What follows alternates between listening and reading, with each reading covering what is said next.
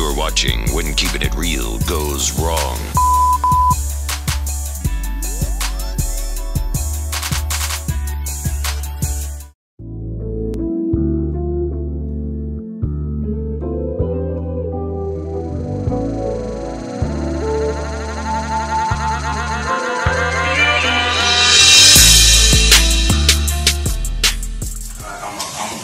Never stops trying to do the right thing, no matter how hard it is. And I just, and I'm trying, and I never give up trying to do the right thing. I know I'm not a rebellious person.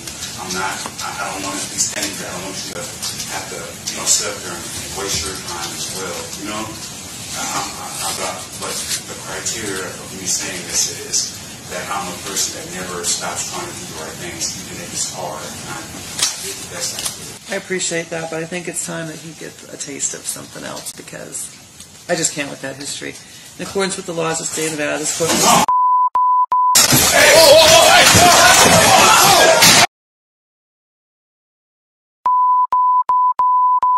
A few moments later.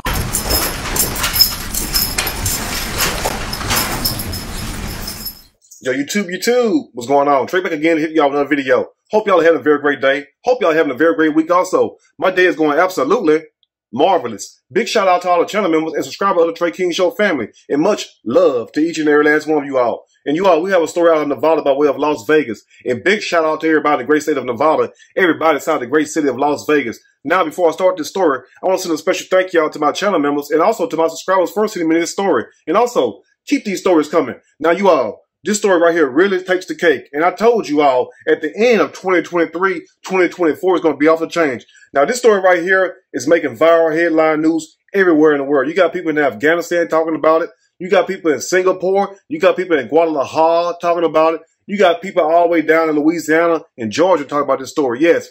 And for those of you who have not heard this story yet, it is very appalling what this man did. And this man go by the name of D'Aubrey Redden. Now, who in the hell named D'Aubrey Redden? D'Aubrey, I do not know. But what in the hell is going on with these strange ass names? And for example, just last week I did a story out of Florida, and the guy was named Darkest. Now, who in the hell named their child Darkest? That's what I want to know. So not only are we dealing with a Darkest, we are now dealing with a D'Aubrey. Now, D'Aubrey was inside Judge Mary Kay Holtis, not Mary Kay and Ashley Olsen. No, Judge Mary Kay Holtis' courtroom, waiting to be sentenced. Now, D'Aubrey has a history of violence. D'Aubrey has a history of putting his hands on people, whooping their ass. Basically, that's what he's been doing. Now, D'Aubrey was inside this courtroom just last Wednesday where it all went down there, facing Judge Mary Kay Holtis due to the fact that he was being sentenced for felony battery because he loved putting his hand on people. And you would think after 3 convictions, D'Aubrey would have got his act together. But no, not D'Aubrey. Now, you could tell that D'Aubrey was full of it the way he was standing up there looking with that little doodle grin like this. See, when somebody looking like that, you can't take them serious because chances are they may be trying to fool you. Now, when he first came and said that, look, I'm a person who tried to do the right thing no matter how hard it is, that sounds like a damn lie right there because number one, he started off stuttering when he said, I'm a, then he said a person who never stopped trying to do the right thing. But sir, D'Aubrey, how are you trying to do the right thing when you always whooping somebody's ass? That's what I want to know. Now, D'Aubrey been whooping the ass that we know of probably all his life, but we know on court record since 2015 when he was charged with a felony for felony battery for beating the hell out of somebody. So you fast forward up all the way to 2024, the beginning of the year, just last week, he caught another felony battery charge, but this time on the judge. And the judge go by name who? Mary Kay Holtis. So picture this. You got a guy who's already on probation. But really, D'Aubrey was facing a probation violation. That's what he was in court for because he called another charge. So, sir, you in court asking for probation when you was already in court for a probation violation, and then you proceed to attack the judge, which landed you another damn felony battery charge. Now, D'Aubrey has since been sentenced, yes, a couple of days ago, to 19 or 48 months for attacking the judge, not including the time that he already has to back up because anybody who have been in trouble with the legal system know damn well if you're on probation or parole, guess what you got to do if you get another charge? You got to back that time up, or like Juvenile say, back that ass up. But anyway, now, what even make it more appalling is the fact that when the judge broke it down that she wasn't trying to hear that mess, D'Aubrey said, F that, and proceeded to run and jump over the damn bench. Now look here, sir. You missed your calling. Sir, you supposed to be in the Olympics jumping like that. You supposed to be somewhere slamming a basketball. You jump higher than Vince Carter and Michael Jordan. You feel me? And Kobe Bryant. Now, you supposed to be somewhere catching football passes for the Dallas Cowboys. You get what I'm saying? 'Cause that's my team, even though we ain't been shit in years. But we'll get better. But anyway, you supposed to be somewhere doing something more productive with your time instead of, sir, going back to prison, jumping on the judge. But did you see that damn court clerk come behind that counter and wear his ass out? That court clerk got some licks in. And the post marshal, the court deputy, he got his butt whooped, had a whole gash on his head and everything. But anyway, we'll break the rest down as I read a snippet from this story. I'm going to read a quick snippet from this story, and I am going to give my opinion. All of it. Surely, as we go. Chaotic video shows defendant attack Las Vegas judge during sentencing. And guess what? You won't have to worry about him attacking nobody for a while. But do you also see how they have him handcuffed in this damn courtroom? Like that boy is Anthony Hopkins off Silence of the Lambs. You get what I'm saying? Look how they got him. Look at the comparison between these two pictures. You ain't going nowhere like that. You can't spit on nobody. You can't move. You can't shake a leg. And look at all these cops they got around DeAndre. DeAndre is an American what? Yes, gangster.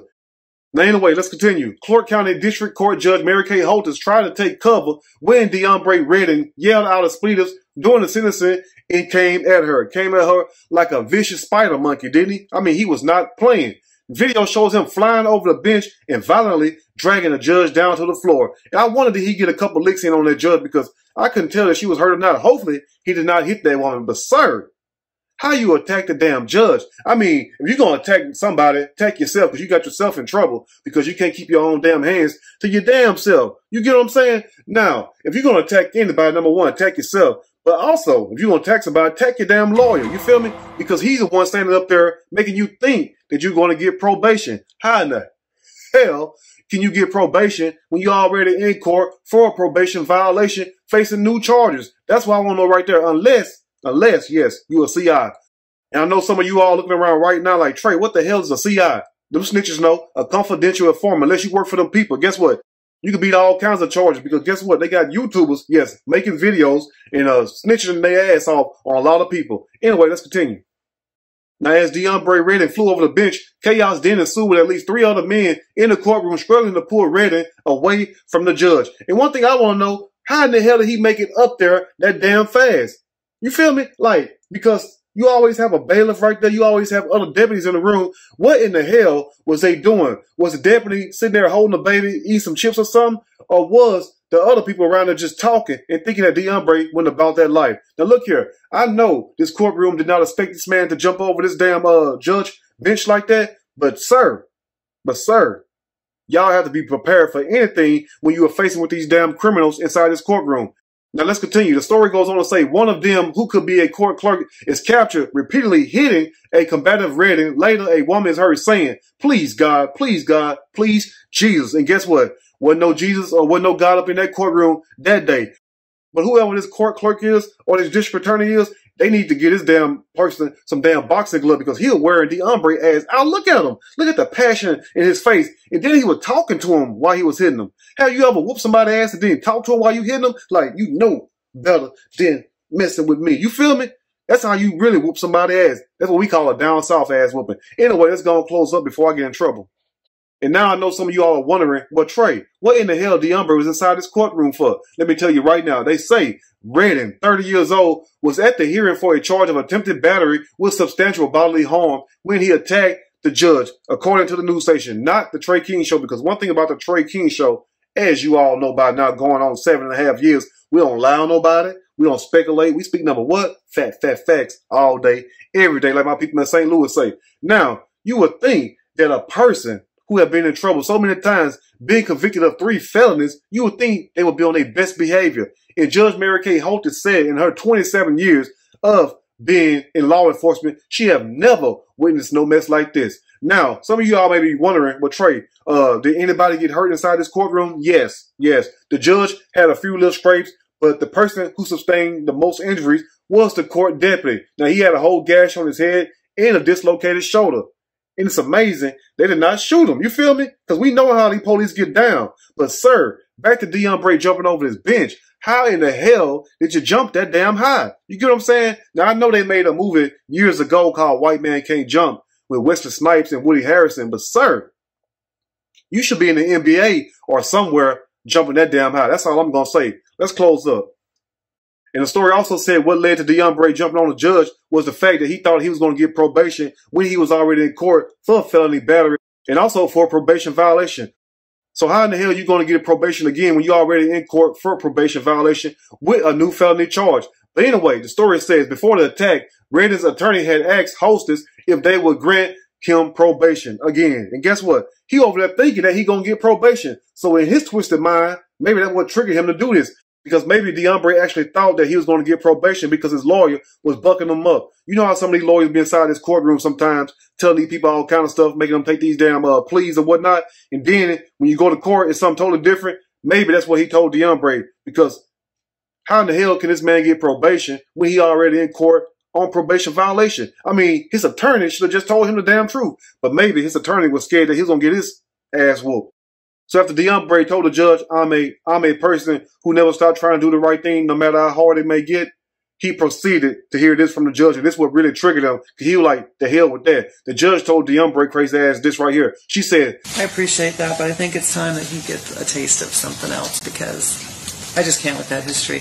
I appreciate that. I think it's time he get a taste of something else because I just can't with that history. Talking about his history of violence. And we're going to get to that in a second. But guess what, though? How in the hell can you expect to get probation, sir, when you're already in court on new charges, once again, for a what? Probation violation. It does not work that way. So after he heard that, he proceeded to run and jump over the damn bench and attack the judge. And now I know in closing, some of y'all are wondering, well, Trey, break down some of his charges, like, because you say that he was a 3-time convicted felon. Tell us a little bit. Now, the story said this right here. Redden has pleaded guilty to and been convicted of 3 felony charges, including theft in 2015, battery with substantial bodily harm in 2018, and battery constituting domestic violence in 2021, according to the Las Vegas Police Department. And the story also said in 2016, a court convicted him of a misdemeanor charge of battery. See, he has a history of fighting, of beating the hell out of people. And it also says he was also convicted of a misdemeanor charge of destruction of property in 2023, according to the court records. So, sir, you've been catching charges year after year almost, putting your hands on people. But you made the one final mistake putting your hand on this judge. And guess what? They're going to sit you down for a long time because they also sentenced him for attacking his judge to 19 to 48 months. And also he had to back up his probation time that he has not completed. So he will be gone for a few years. So you all won't have to worry about DeAndre for a while. But anyway, you all let me know what you think about this story because it's crazy. Some people out here doing the most craziest things. And then when they go to court, they want to act like big children. No, if you out here beating up people, you out here attacking folks for no reason at all, you should be dealt with and you should be locked up. Anyway, you all let me know what you think about this story. If there's anything I may have missed or misinformed, which is not my true intent, please let me know in the comment section or you can email me and we can talk about it more there. If you like the video, push that like button. If you like the video, subscribe to the channel and become a channel member. Also, share the video with your family and friends. Till next time, you all stay blessed and I will see y'all soon on the next Trey King Show. And guess what? I'm out. You're watching When Keeping It Real Goes Wrong.